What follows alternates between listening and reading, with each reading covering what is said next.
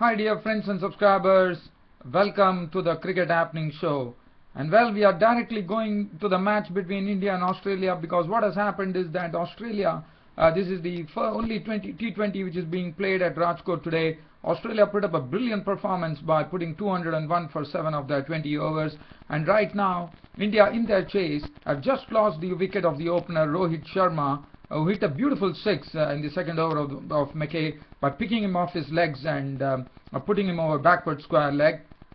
But right now Clint Mackay has got his man. It was a full-length delivery which was swinging away from Rohit Sharma. Rohit Sharma was aiming for an off drive over there, but instead he got the outside edge, and the wicketkeeper Brad Haddin took the catch, and Rohit Sharma is walking, caught Haddin, bowled Mackay for 8, and Shikhar Dhawan is not out on 3, and India, in reply to Australia 201 for 7 of their 20 overs, are placed at 12 for 1 in the second over. The second over has just ended, so it's 14 for 1 now.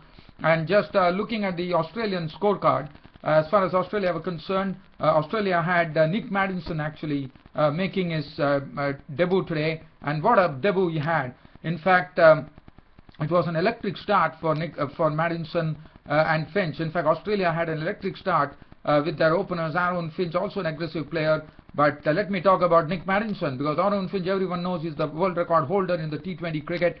But Nic Maddinson, let me tell you, he really showed lots of power in his strokes, and he was not afraid to really go all hell for leather. And in fact, at one stage it was such that Bhuvaneshwar Kumar was very costly. Vinay Kumar was handled in a very powerful style by Nic Maddinson. Nic Maddinson not only hit 6 fours and 1 6 in his first knock today, as I said, he was making his international debut, his first T20 international debut, and he made 34 runs of just 16 balls with 6 fours and 1 6 in an opening partnership of 50, which came in the fourth over itself. In the fifth over itself, they had the partnership of 56, with Aaron Finch also cracking boundaries. Now, what was good about Nic Maddinson was he was not afraid to go over the top. He was really going with the full flow of the bat, and anything which was wide or short,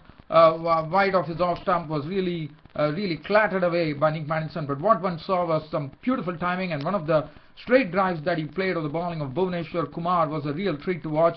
It was hit straight down the ground or past the bowler Bhuvaneshwar Kumar. And Nic Maddinson, the reason I'm talking about him, because he's the new player, and he really showed lots of power in his hitting, and looks to be a very good prospect. But let us understand that Nic Maddinson is a left-hand batsman, and he's just aged 21, and I think he has a bright prospect. After looking at the way he played, he was looking absolutely powerful, and in fact Dhoni was really at 6s and 7s, because he didn't know what to do, because he gave 1 over to Bhuvaneshwar Kumar, then Vinay Kumar bowled 1 over, and then he brought Ravichandran Ashwin. Ravichandran Ashwin was carved. In fact, Ravichandran Ashwin, if you look at the bowling figures, he was given the maximum of tap by the Australian batsman, 2 overs costing 41. Now that is a very rare sight, that we see Ravichandran Ashwin leaking runs and not bowling at all his full quota, 2 overs costing 41. Ishant Sharma, 4 overs went for 52. The only persons who bowled well, according to me, was Ravindra Jadeja, 4 overs 1 for 23, bowled well. Virat Kohli bowled 2 overs, no maiden, none for 24, was also taken. But Vinay Kumar was the person who bowled 3 for 26. So he and Bhuvaneshwar Kumar basically came on later to really get this Australian innings really halted at one stage. But as I said, Nic Maddinson then was clean bowled by Bhuvaneshwar Kumar. A beautiful delivery from Bhuvaneshwar Kumar, which actually held its line, and Nic Maddinson was gone as his leg stump was gone. So Nic Maddinson bowled Kumar 34 of 16 balls, 6 fours and 1 6. But after that, the whole total of 201, probably Australia would have probably made more. But unfortunately, there was not much support coming, barring Aaron Finch, who played a very good innings. He was there almost till the end, till the 17th over, and he was cracking boundaries at will. And he was, as you know, he's a real danger man as far as 2020 cricket is concerned now in the world, and that's what he precisely showed by hitting 89 runs of just 52 deliveries, 14 fours and 1 6 in that knock. Other than that, Glenn Maxwell contributed, hard hitting 27, in which there were no boundaries. He dealt only in 6s. He went after Ashwin, he went after the other bowlers who were there. Kohli was clattered for sixes. So 27 of just quick fire, 27 of just 13 deliveries. And other than that, Watson was out for 6, Bailey was out for a knot, Haddin made only 5, Moises Enriquez struggled with 12 of as many balls, Coulter-Nile was not out on 12 of 11 balls, and Faulkner picking up a 6 of the last ball of the 20th over to finish on 10 not out of 5 balls. 201 for 7 was the target that Australia placed, and right now India were chasing the target of 202 to win the solitary T20 match. India were the ones who actually won the toss and put Australians into bat at the Saurashtra Cricket Association Stadium in Rajkot. As I said, Rohit Sharma has gone for 8, Shikhar Dhawan is not out on 8 with 5 balls with 1-4, and Suresh Raina is not out on 3. So 20 for 1 is the current score. India chasing 202 for victory. What I'm going to do right now, I'm going to leave from here, and we are going to look at the Bangladesh versus New Zealand first test match, the second day's play, and then if at all anything happens at Saurashtra Cricket Association Stadium, I will come back to that. So let's look at the New Zealand game. As I said, New Zealand yesterday Bangladesh took the honours yesterday in the evening by picking up 3 quick wickets and reducing New Zealand to 280 for 5. But today, in fact, what Bangladesh did is Bangladesh let go the initiative that they gained yesterday by giving New Zealand an absolute freeway. In fact, they allowed Brian Watling. As I said, Brian Watling was the key. But what was very important, it was a wonderful partnership. From 304, in fact, one would have just wondered. Yesterday I was telling you about a score of 400, and look at what New Zealand did. New Zealand amassed a score of 469. They were 469 all out, with Brian Watling, the wicket keeper, playing a fine hand.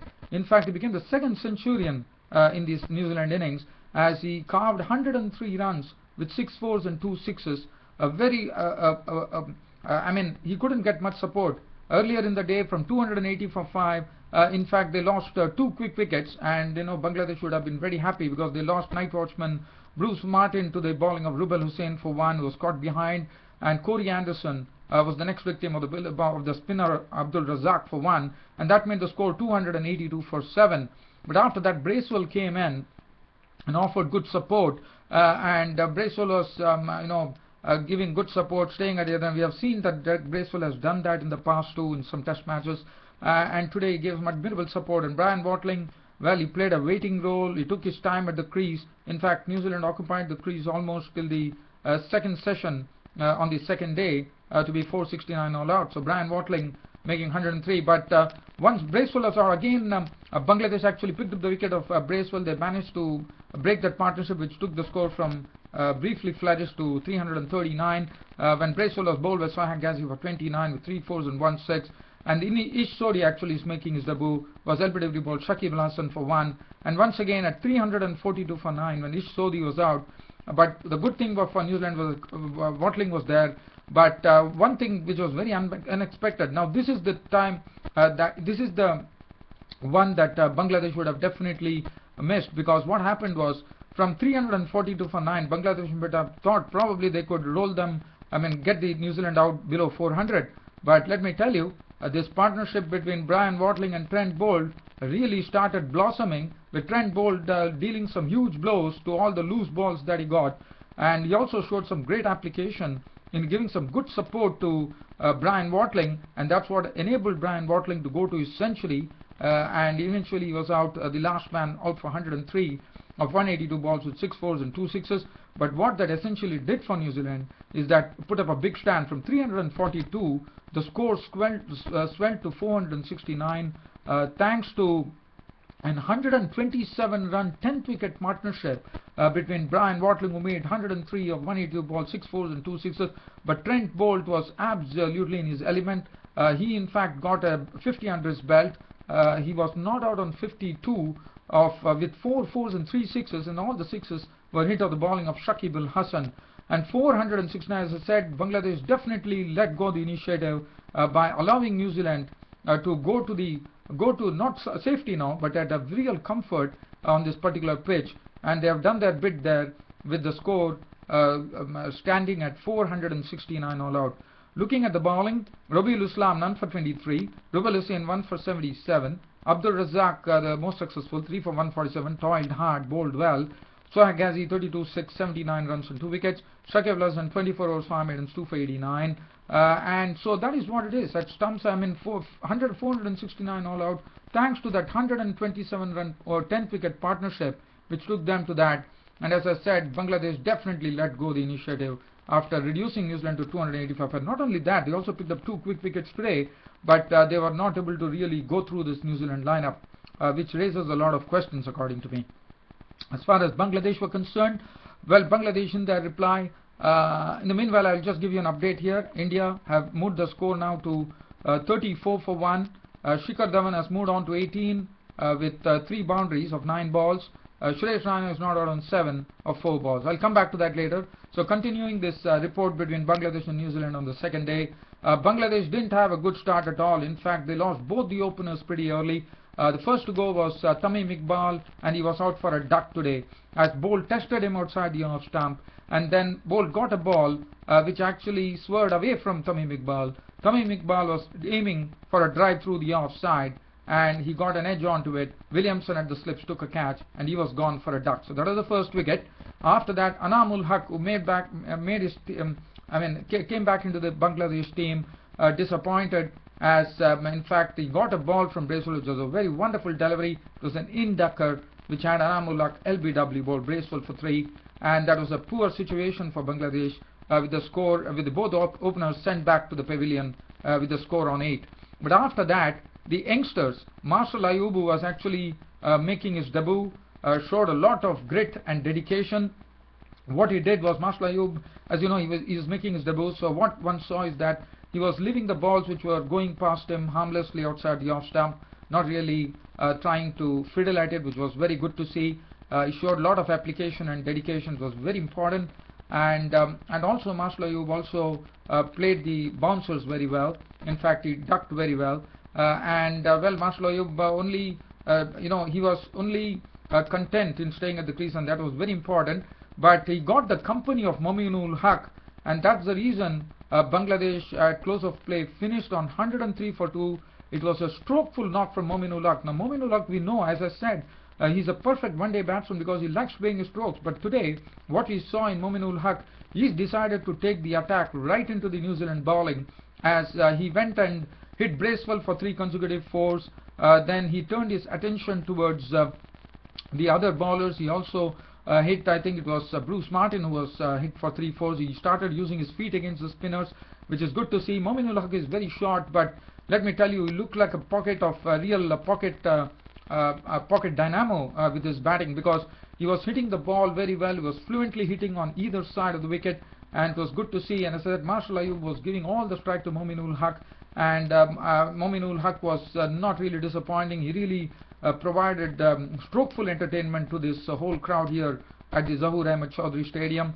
At the end, at the close of play, in a score of 103 for 2 at close of play, Bangladesh, thanks to Mominul Haq, who had a stroke-filled 77 unbeaten runs to his name of 71 balls, playing in one-day mode with 13 boundaries.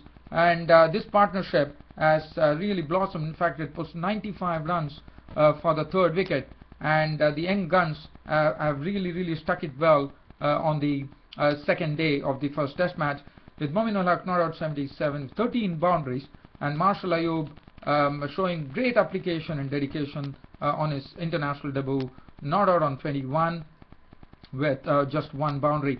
So 103 for 2. I thought Bangladesh definitely got to the safety of stumps thanks to Mominul Haq stroking the ball pretty sweetly.